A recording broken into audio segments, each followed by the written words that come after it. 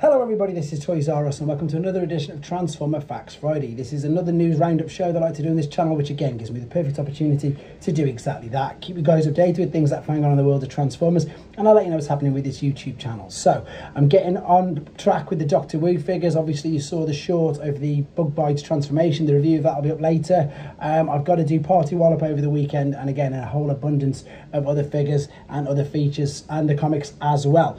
But we're going to kick off with some, I suppose, official images now. These have been sort of teased for ages, that we know that they came out in Japan, but now they've got a proper, I suppose, official release everywhere. This is the two Earthspark characters. This is Aftermath, and I'm pretty sure it's Jawbreaker. So there they are in their deluxe official Hasbro packaging, and I've got to confess they do look really good. It looks like, I suppose, that they've upped their game now for this second season. Again, I have to be honest with you guys, I've not watched it all yet. Yeah, it's Jawbreaker as well, so I don't have any, I suppose, affiliation to these characters. Are they good? Have they made the seasons any better? Because it was a bit of a hard watch to get going, but I've heard it does get a bit better, so perhaps I do need to get back to watching it. But there you go, they're all official figures now and they're available. Talking of things that are available, these have been spotted at Target. So these are the Hot Wheels skateboards that, again, that were previewed a couple of months back, but now they've started appearing in stores. These ones in particular were in California, Missouri and Texas. So what we've got here is a combination of a few different pictures. So for those of you who don't remember what they are the Hot Wheels skate fingerboards, which you can see there. We've got all the main characters. There they all are out on store shelves. There's something funny enough that I saw very briefly at TF Nation, but again, I suppose because they were very niche, there wasn't too many of them. Right, two more blasters. This one's the first one, the next one's going to come tomorrow. This is again from Newage. They're calling him Louis. The reason they call him Louis is because he transforms, so they're not licensed by Hasbro or Takara. Excuse me. This is the comic deco version of him. So yet again, another version, slightly different head sculpt, completely different colour scheme, obviously, because his appearance in the comics was very different to the cartoon, to the toy and everything else. I think they've literally got 6 versions of this mold out pretty much straight away. They released the main version, which is always like the Toon Deco, and then within a month or so you see things like this. And I've been saying all week they are changing around the companions that come with him depending on which one you buy. So if you do want to get all the cassettes, same as Hasbro, same as Takara, you're going to need to buy multiple copies. But there you go, guys, that is the comic book version of him. Again, I'm still trying to stay away from Transformers 1 previews and everything at the moment because I don't want to spoil it too much for myself.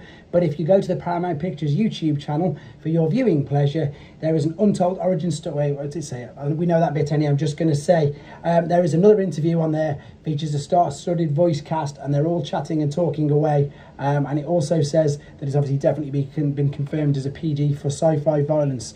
But basically, I haven't watched the video, so I haven't read any comments on it. But if you want to see it, head to TFW 2005, or you can Google it. It is the Transformers 1 cast featurette. Okay, so if you want to, again, find out more, check out that. Again, still talking of Transformers 1, though.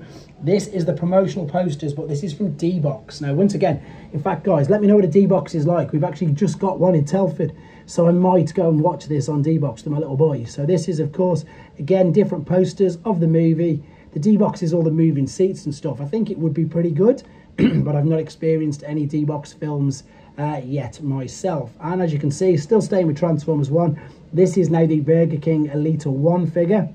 So at the moment, it only looks like Burger King are doing the figures that come with the toys. That's how big it is compared to a Generation 1 Bumblebee. Again, these are very, very basic. Of course, they're going to be nice and hollow. These are just your free toys that come with the Burger King kids meal. I was going to say the Happy Meal, but obviously that is McDonald's.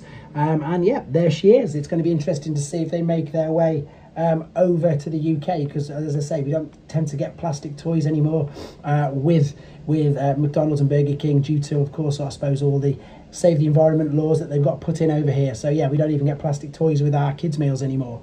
Right, for anybody who's still missing on their Studio Series Rise of the Beast Voyager class Optimus Prime, another third-party company. This one is called Cute Toys. Let me just adjust that. This is their take on it. So this is a third party, it's not official. It's 19 centimeters tall, it's got an abundance of accessories, and they've added an additional, to what most of the other figures haven't got, a wrist, the fist rotate into the arm cannon. So let me show you these images. You can see these images on Show Z, but you can also see these, which is where you can pre-order them, by the way. You can also see these via T-Formers. So it is based you know, heavily on that Rise of the Beasts Optimus Prime, but you can see they've changed it quite a bit more detail going into it.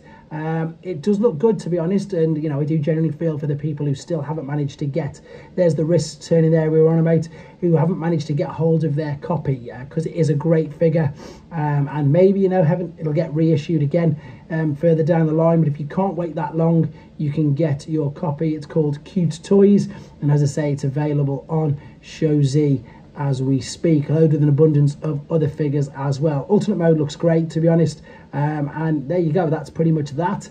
Moving on to some official stuff. So this is YoloPark. So we've seen their Nemesis Prime, it's been teased. A couple of people, that toy guy in Canada's got one already, which is great. So it's going to be available in September. It's obviously the redeco of Optimus Prime, and it says the release date is going to be September the 1st. Be ready for 4 PM UTC +8 for the official drop. And again, just a couple of quick more images of that particular figure. I'm yet to experience the Optimus Prime version of the mold. I've got the Megatron one and I hear nothing but great things about it, to be honest. So something, if you collect YoloPark figures and you want your Nemesis Prime, you can order that from September the 1st. So as always, guys, still got loads going on. I'm still trying to catch up with all the shorts that people want me to do. I've got all the additional scenes I'm going to add into the Optimus Prime video, and then fingers crossed there could be something very special happening with that video, but we'll just wait and see. I might do a live tomorrow, it's not guaranteed, to see what my family's doing, etc. But as always, I will keep you posted in the community tab. But as always, guys, thank you for the support. Take care.